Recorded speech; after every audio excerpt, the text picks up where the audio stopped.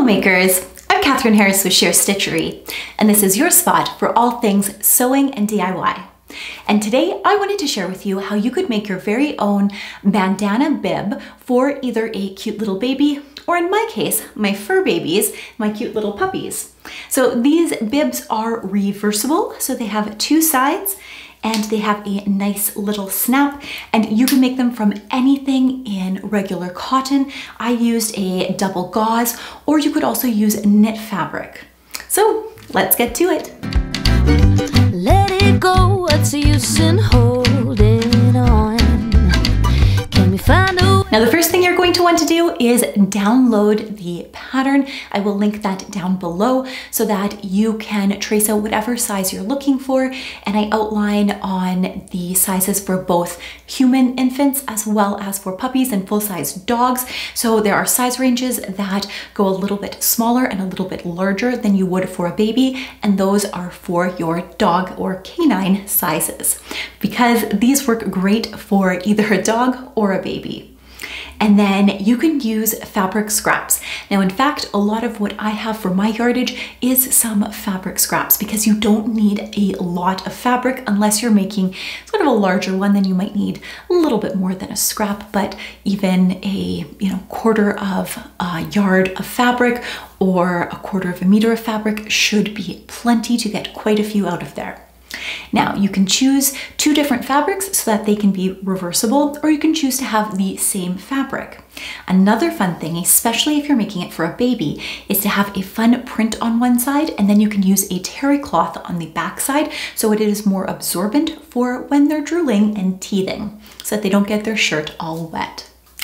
And once you have your pattern printed out, you're going to want to attach them together. Now, one thing I did have is layers on the pattern, so you can actually go on the side and you can click out any of the layers that you don't want to print. If you're only making a size extra small for a small puppy like my Cavapoos here, then you can just click out all of the large sizes and it'll only show you the small version of the bandana.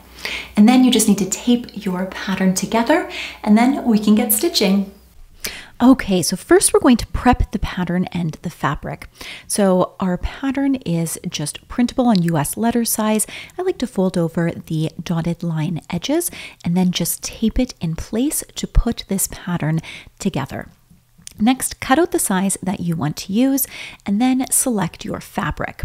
So I am folding mine. You can see the salvaged is the grain line, and then that fold line is the salvage and should go along that grain line. Now this is particularly important when you're working with stretch fabric or double gauze like what I am using here. I like to use a rotary cutter because it's a bit more precise than using your shears.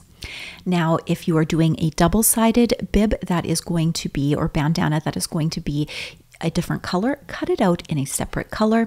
For this particular one, I am making it a solid color with this blue here. So I am going to cut two pieces out, a front and a back. Number two, we're going to stitch up our bandana. So we are going to place right sides together on the fabric and just match up all of the edges, and then place your pins or clips in place. Because I'm making a really small sized version, these pins work quite nicely and give a nice precise area here. So next, you are going to go in and you are going to mark an area that we are going to turn this. So we are going to mark about 2 inches. So I'm just using my grid here, and we're going to stitch on either side, which means we're going to start on one side, stitch all the way around, and leave a gap of 2 inches. Now, before we do this, you want to go ahead and use some woven fusible interfacing on the one side of the bandana, just in a rough rectangle to cover each edge of the bib. Then we can go ahead and trim around the corners. So with this, you can either notch if you're using a cotton fabric. So this is a notch right down here, and I'm going to notch these edges anyway. Do not trim away any of the excess where that opening is. And then with this, because I have a stretch fabric with this gauze, or if you're using a jersey knit, you can just trim down those seam allowances and you don't have to notch them. Next, we're going to turn this right side out. So I'm just going to flip this right side out, just reaching in there with my fingers to get each of the sides out. And then you can go ahead and grab your turner here. And this is just a point turner, and it's just used to push out those points. You could use something like the blunt end of a pencil or a chopstick. That also works quite well. Then you can go ahead, and I like to use this glue baste it, and this is often used in applique in quilting, but I find it to be very, very useful with the double gauze fabric because it does not stay put and it doesn't like to be pressed. And when you press the double gauze, you kind of lose that scrunchiness, so it's going to distort. So I find this to be very easy. Then we're going to do a ladder stitch. If you want a full tutorial on the ladder stitch, I will link a video that I did down below on how to do that ladder stitch. But really, you're just taking one end of one side, putting a little bit through the needle, and then going over to the next side, just like a ladder, and continuing all the way down that 2-inch opening.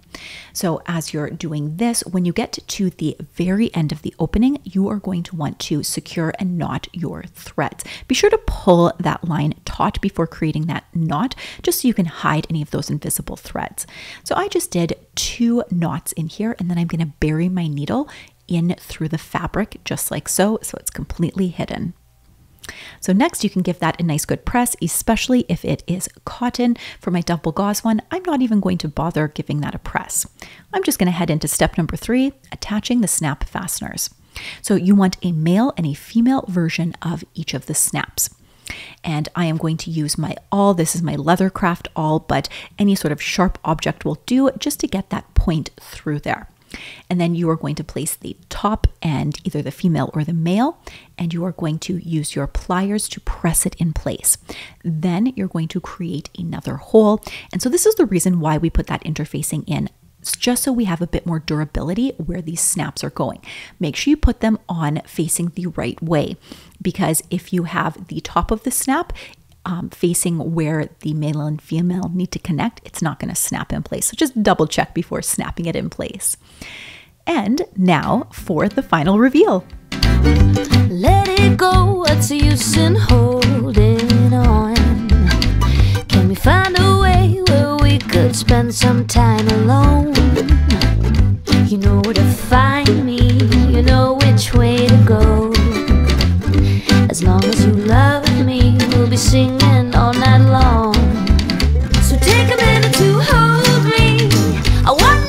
Now these are fantastic to make up to have a nice cute wardrobe for baby or puppy. And the fun thing is you can match them to the baby layette. So any of your shirts or onesies that you're making, or even blankets, you can match these cute little bandanas to, and they are perfect baby gifts. If you have someone that is going to be having a baby, or you yourself are having a baby, they are great to have on hand.